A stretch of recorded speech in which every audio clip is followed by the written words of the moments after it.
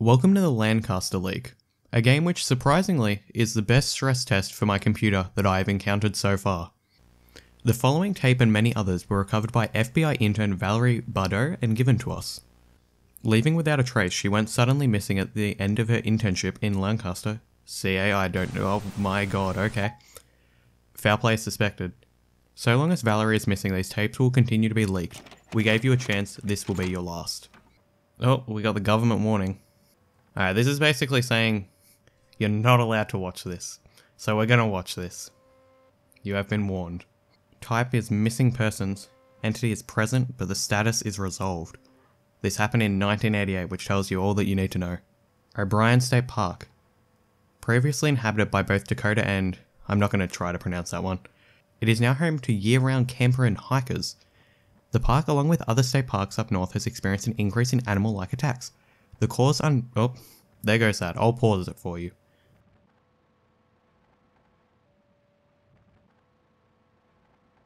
Bradley Kaufman. On August 25th, 1988, Bradley Kaufman, a 59-year-old male, visited O'Brien State Park unaccompanied. The subject's behaviour during his visit was unusual, as he intermittently started recording at various times. The text is going too fast. I'm just going to pause them for you and you can read through. Not sure what was up with the photo of him staring into my soul. The subject initiated recording. The reason for their sudden recording activity remains unknown. So it sounds like Valerie got governmented, is probably the best word that I could use there. The subject would occasionally zoom in on certain events. Objects, that says. Oh, that's freaky. Also, the torch doesn't immediately follow the camera. Alright, what do we actually have around here? Well, we got our tent. So there's one person here, is what I'd assume, because there's only one sleeping bag. Oh, I don't like the way that everything around us moves. Yeah, we just got one camping chair. Alright, so... I assume we're heading this way. The subject turned right and went to the bathroom to shower.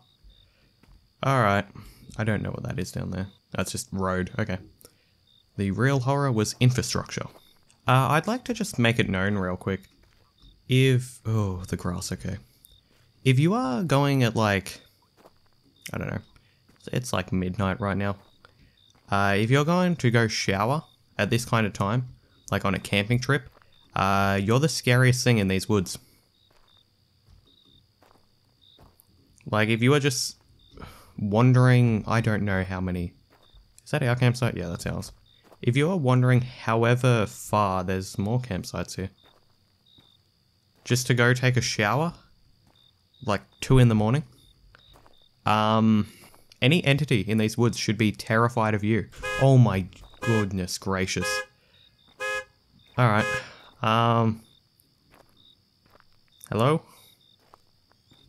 Well, there's an invisible wall here. Well, those people are dead.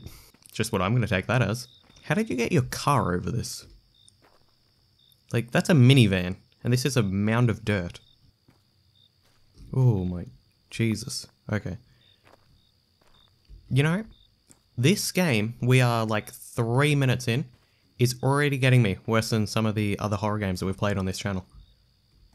Yeah, kudos to you. We're heading this... Oh my...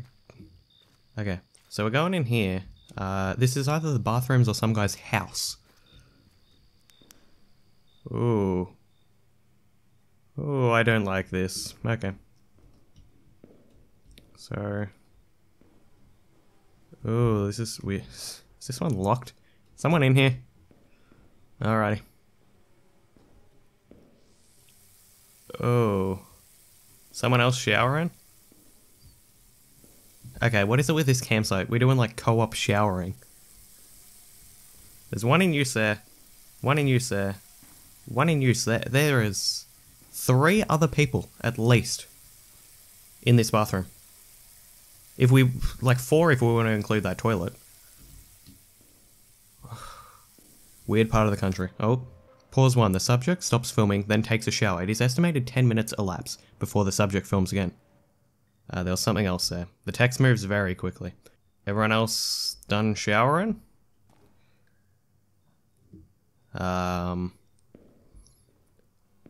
Hey, there's noises happening here. Can we like, no. Can we like, I don't know, because this is kind of, yeah, there's someone else in here. This is kind of like eerie. Can we like start pounding on the door and like ask whoever this is if they want to like take a leisurely stroll back with us? It ain't a public bathroom without just smashed mirrors, is it? Yeah, I'm leaving without you. God help you. Oh, got the torch back on. Oh. Does this say anything? But yeah, the start of this game really indicates that they plan to make more stuff like this. Which, I don't know, I'm having fun so far. I might feel scared out of my skin.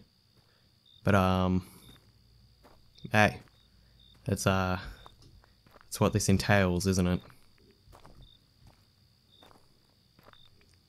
So, yeah, this is the campsite where, this one right here is the one where the car started going off, which I can only assume. In this kind of game, like, we got the VHS filter going. Anything like that means that someone has died. Someone has passed away.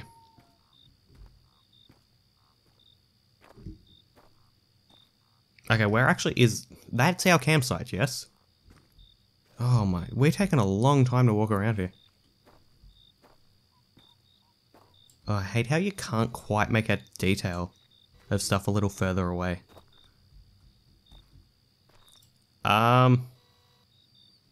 You're not me, and there's only one seat here. Who is this? Oh. I think that this is... Yeah, camera pausing. Upon return to the campsite, an unknown figure stands near the subject's tent. Near the campground records, no witnesses recall seeing a white male of this profile. Why the person was here or who they are remains unknown, but is still not being actively pursued. So, unknown suspect.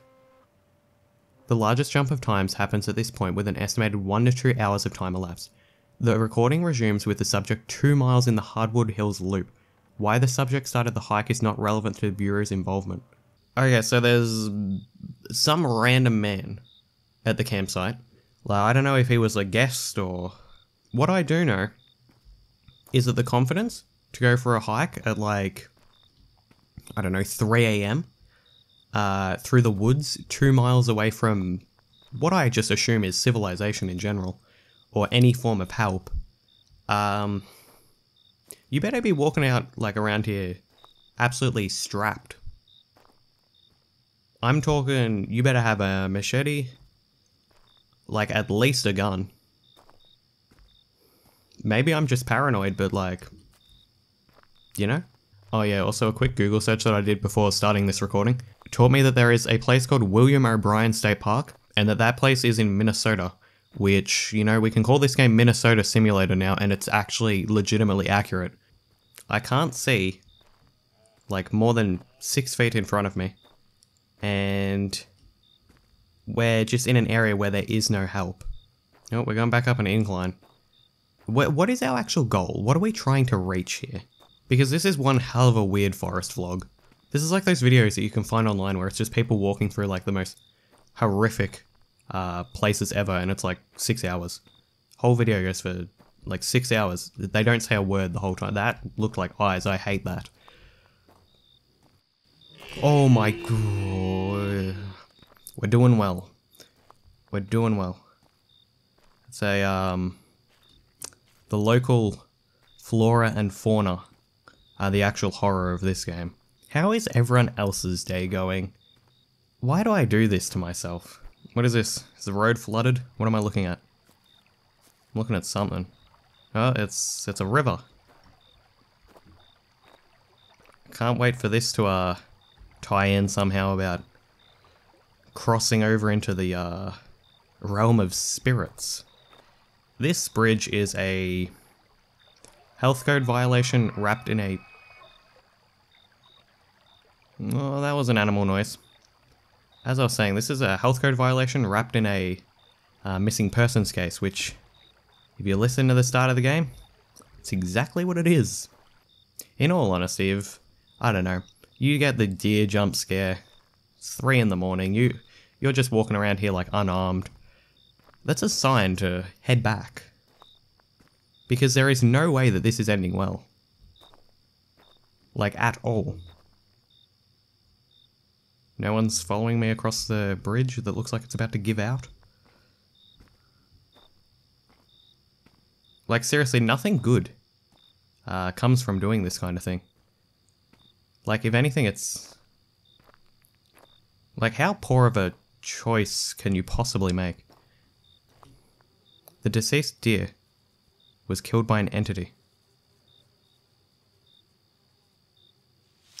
Oh. Subject encountered diseased deer attacked by entity. The film abruptly ends after subject attacks entity in vicinity. Subject exhibits distress and flees off trail. Entity pursues subject and can be heard in proximity. Subject resumes filming approximately 4 minutes after pause. This marks the final pause. This is the part of the video where we die. Calling it. Like, there is no... The subject is audible for the first time, displaying emotions of fear. Yeah, I can understand that. Is there any given direction to be going? Well, that's an invisible wall. The subject begins running shift as multiple sounds of entities surround him. So there's multiple of these things. Oh, that's something pretending to be a deer. This is wonderful. Is there something that I'm meant to be running to? Like, I'm just running. I don't know where I'm going, but I'm gonna let the, I don't know what I'm letting guide me, alright? I don't know where this is going.